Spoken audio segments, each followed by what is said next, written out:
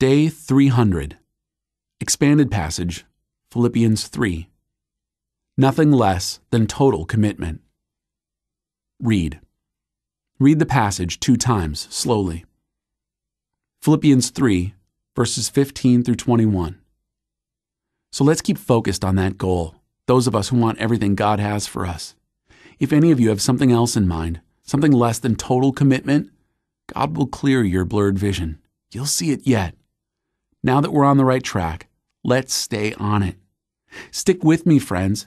Keep track of those you see running this same course, headed for this same goal. There are many out there taking other paths, choosing other goals, and trying to get you to go along with them. I've warned you of them many times. Sadly, I'm having to do it again. All they want is easy street. They hate Christ's cross. But easy street is a dead-end street. Those who live there make their bellies their gods. Belches are their praise. All they can think of is their appetites. But there's far more to life for us. We're citizens of high heaven. We're waiting the arrival of the Savior, the Master, Jesus Christ, who will transform our earthly bodies into glorious bodies like His own. He'll make us beautiful and whole with the same powerful skill by which He is putting everything as it should be, under and around Him. Think. Read again what Paul says about total commitment.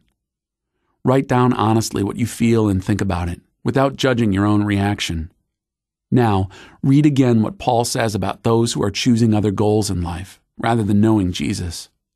What thoughts, memories, or feelings do you have as you read this? Jot them down. Finally, read again, paying special attention to what Christians have to look forward to. What does this make you feel? Note the promise that evokes the greatest response in you. Live.